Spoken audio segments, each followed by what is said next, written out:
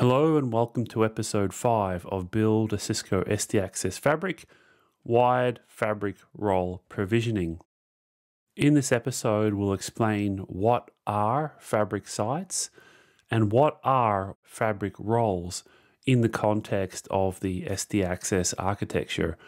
We'll then go to demonstration and build a wired SD Access fabric. If you want more information about the video series, please do go back and review episode 1 for an orientation. As you'll see when we get to the demonstration, to some degree, this episode does build on the work that's been performed in earlier episodes. If you want full context, you'll need to go back and watch those earlier episodes. Or if you just want to know about wired fabric role provisioning, then please proceed with this episode. Briefly, what is a network fabric? It is a full mesh of connections between networking infrastructure that is providing connectivity services to endpoints, such as PCs, printers, IoT devices, and even external routing domains like data centers or internet services. Usually that full mesh is made up of virtualized connections, and certainly that's the case with SD Access, where you can have hundreds, thousands, or tens of thousands of networking devices. A fabric is preferable to a traditional network design because fabric offers better services, reliability, mobility, flexibility, and scalability. A fabric site is an instance of an SD Access fabric. In the SD Access architecture, you can have one fabric site or you can have thousands of fabric sites. A fabric site is a logical boundary. You can have multiple fabric sites in a single campus, or you can have multiple campuses in a single fabric site. Often the boundary of a fabric site is defined by a geographical location. Say I have a branch in City 1 and I have a branch in City 2. That's usually best deployed as two separate fabric sites. However, boundaries of fabric sites can also be defined by other criteria. Say I have 300,000 endpoints. I wouldn't put 300,000 endpoints in a single fabric site. I may create 3 fabric sites of 100,000 each. RTT between fabric nodes is also important. If you have a high latency link between 2 fabric nodes, typically that would be a reason to split them into separate fabric sites. The RTT requirements of SD Access are defined in the Catalyst Center datasheet. Underlay connectivity attributes may also play a role. Say we have the internet or a low MTU link between different fabric elements, then they may be split into different fabric sites. Defining the most appropriate boundaries for your fabric site is not something we'll discuss in this episode, but there is other resources such as ciscolive.com, where there's plenty of design content, the SD Access CVD on cisco.com, and of course, your local SD Access subject matter expert. Within a fabric site, we provision fabric roles. There is both mandatory and optional roles within the SD Access architecture. The mandatory components include Cisco Catalyst Center. That is where we configure our intent, and that intent is provisioned into the managed network infrastructure. There is fabric border nodes. A border node connects an SD Access fabric site to an external routing domain, and a control plane node is also required. A control plane node keeps track of what endpoints are connected into the SD Access fabric in what location. There is quite a list of optional components for SD Access fabric. Identity Services Engine is optional, but it is recommended because it brings a lot of capabilities around microsegmentation, network access control, and endpoint profiling. Fabric Wireless Controller and Fabric APs are optional but highly recommended. The integration of SD Access wired fabric and wireless fabric is automated through the Catalyst Center SD Access interface, offering a common unified wired and wireless management interface, a common unified segmentation policy, and a higher performance with distributed wireless data plane. In some migration scenarios, some customers choose to deploy the wired fabric first and then add fabric-enabled wireless afterwards as a second migration, and other customers choose to deploy both SD-Access wired and wireless fabric at the same time. Fabric edge nodes are access switches to which we connect wired devices like PCs, printers, cameras, and the like, and also to which we connect fabric APs if they're present in the network. SD-Access also includes extended nodes. Extended nodes are a layer 2 switch that home to fabric edge nodes. Typically, an extended node is some sort of specialist switch, like an industrial Ethernet switch, where it is capable of tolerating harsh operating environments such as roadsides, factory floors, manufacturing facilities, warehouses, and the like. Intermediate nodes do not participate in the SD-Access fabric. They provide routing and link aggregation to interconnect different fabric roles. There is no correct number of intermediate nodes. You can have 0 or 100 or 1,000. The quantity you use is defined by your routing and cabling requirements, which obviously varies from network to network. Now, if you've watched the whole video series, you're probably tired of hearing this. I think I'm going to remove this slide after this episode. I'll just say it one more time. Please be aware that there is a recommended iOS XE version for any given platform functioning in a fabric role at a moment in time. Please do visit the compatibility matrix periodically. The URL is on screen there. It is updated as time progresses. If there's any questions about what's been presented here in these slides, please do feel free to post a question on communities or talk to one of our most capable partners, sales representatives, or CX representatives. All right, let's get into the demonstration.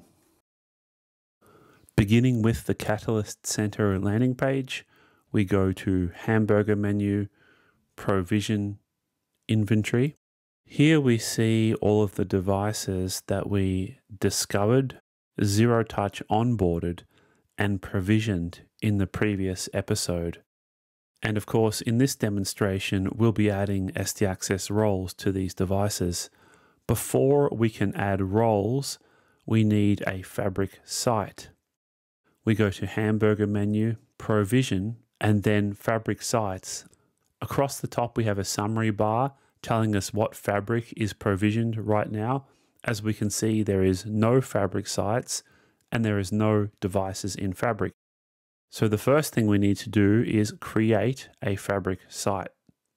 In this screen, we choose where the fabric site will begin. I'll just unfold these menu options quickly to illustrate a point.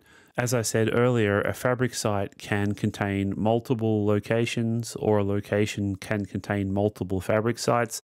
It's an important design decision that you need to make before beginning your SD-Access fabric. So here I could create a fabric site at the AU level, and it might incorporate all of these cities, Adelaide, Melbourne, and Sydney. Or I could create the site at Melbourne, or I could create the site at Building 1 in Melbourne, or Level 1, and so on. In this case, it's my intention to create a fabric site representing the city of Melbourne. When I choose Mel, the fabric site will include anything provisioned to Mel or any network hierarchy level below Mel. We click Next. Here we're given some information about wired endpoint data collection in the fabric site. It's required to properly register endpoints to the SD-Access fabric and to perform assurance on those endpoints. It's not optional, so we'll click Next. We're now asked to choose an authentication template for the fabric site. This represents the default configuration on all of the access switch ports. So we could have no authentication, none, low impact, open or closed auth. We'll choose closed authentication and click Next. Here we're asked to set up fabric zones. They are not mandatory, they're optional. So for now, we will not set them up, and we'll come back in a future video to explore the concept of fabric zones. Fabric zones can be added later to the network. They don't have to be established now. We'll click Next.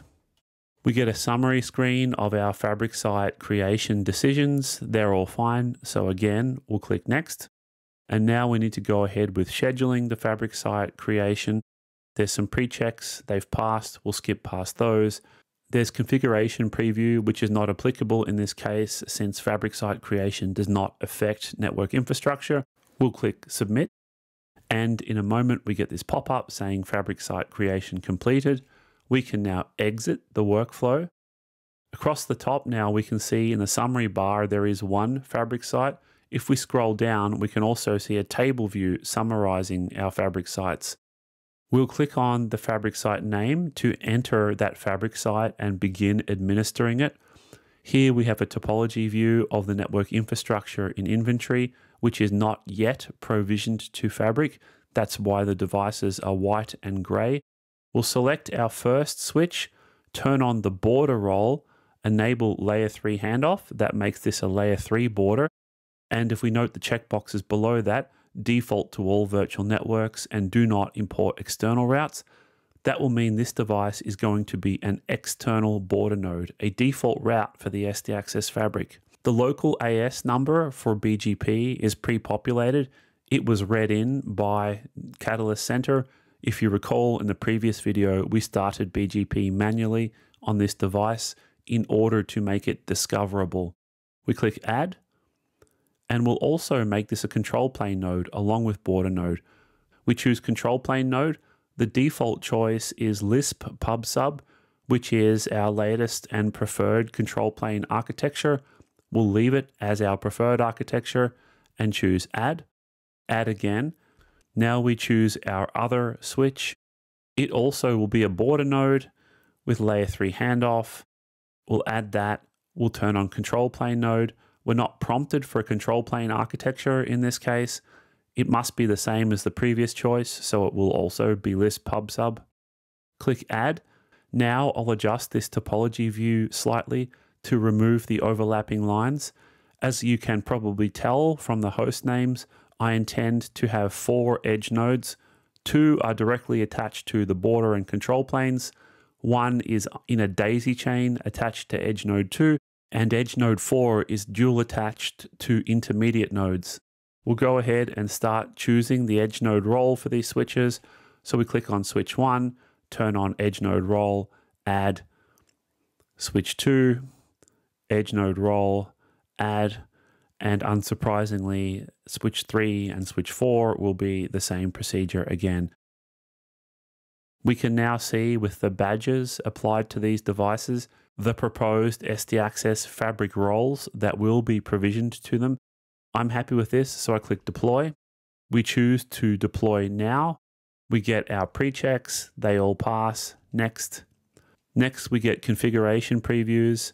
We're not going to be reviewing line-by-line CLIs in this video, so we'll choose Submit.